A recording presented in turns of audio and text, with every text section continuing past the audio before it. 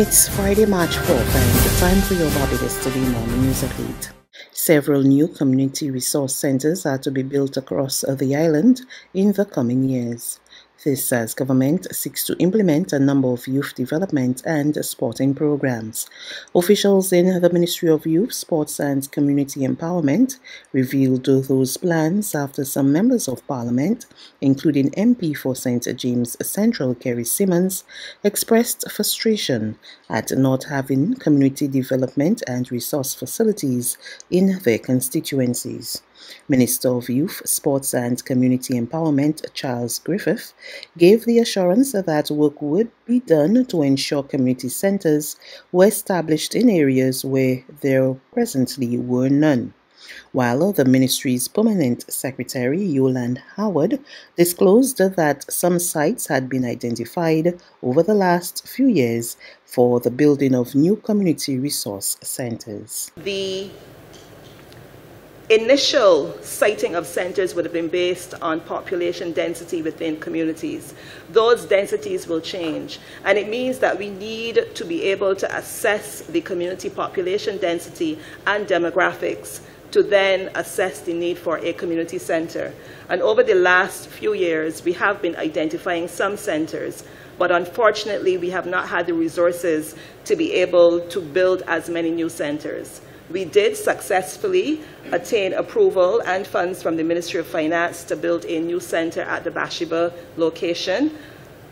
We have gotten permission as well to build a centre in Bridgetown in the area of Pondside Bay Street, near the London-born community. We're looking at other sites as well. We're now looking as well as a site in St. Thomas, because like St. James Central, St. Thomas does not have a dedicated community centre. But I want to assure the honourable member that we have not forgotten him. The question was posed before, and we are looking at all areas. The Ministry of Housing, Lands and Rural Development would, of course, have to be guiding us in terms of the location of state lands that can be used to accommodate community centres. The Alliance Owners of Public Transport is reporting a decline in the number of complaints being lodged against public service vehicle drivers and conductors over their conduct on the country's roads. That's according to data released by AOPT Chairman Roy Raphael. Emmanuel Joseph has the details. Raphael has attributed the work of his organization to the declining rate of complaints against PSV operators. We are generally satisfied that the work of the PSV Association or Alliance have done well. We have seen the decline in number of complaints, although that there's certain bad apples there. Our complaints against PSV operators continue to decline, and we welcome that. But we're just watching the situation, because now that the country is reopened, the possibility of seeing an increase is very much there as well. He revealed that between January 1st and March 1st this year, the association's complaints department received 6 complaints for drinking and driving, 20 for the playing of loud music, 8 for being off route, 40 for dragging, 10 for refusing to wear a mask, and 25 for overloading. The officials said that in the last 2 months of 2021, there were 15 public complaints for drinking and driving, 25 for loud music, 10 for being off route, 58 complaints for dragging, 16 for refusing to wear a mask, and 30 for overloading. However, he fears the rate of complaints could rise again as a result of the opening up of the country following physical distancing and mass gathering restrictions that had been imposed to try to prevent the spread of the COVID-19 virus. Raphael also disclosed that his organization plans to introduce a forum very shortly where PSV leaders would be able to speak directly to the public and get feedback on various types of issues that concern them. Things like routing, things like off-road, things like behavior pattern, because as you know, it goes both ways. We still continue to get a lot of complaints against commuters who refuse to pay the operators, who don't want to wear the mask, threaten the operators, and so on.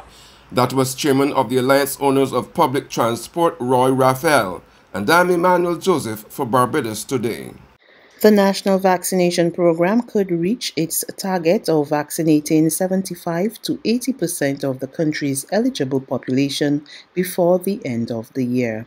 That's the view of the program's co-coordinator, Major David Clark, who said the numbers were slowly but surely inching towards that goal set by Prime Minister Mia Mottley late last year.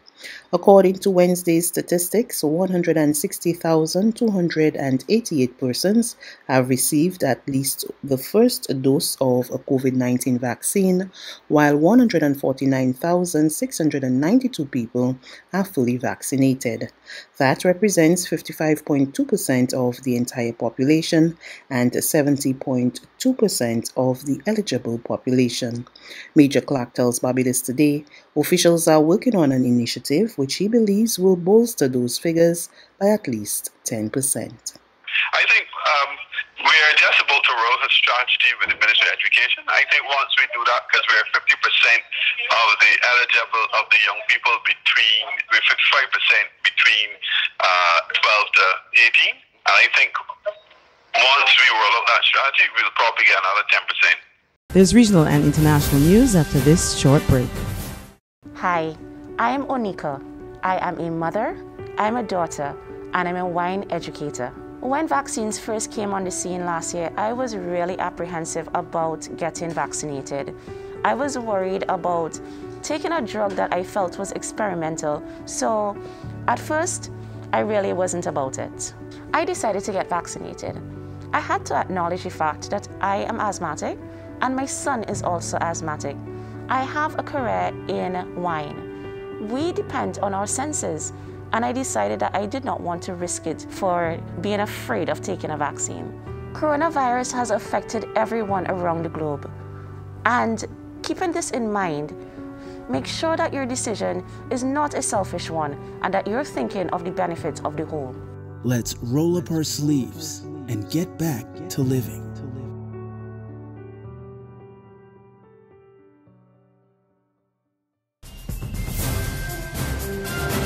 To developments in the region, a police officer in Guyana has been hauled before the law courts on a death by dangerous driving charge, which was allegedly committed while on duty.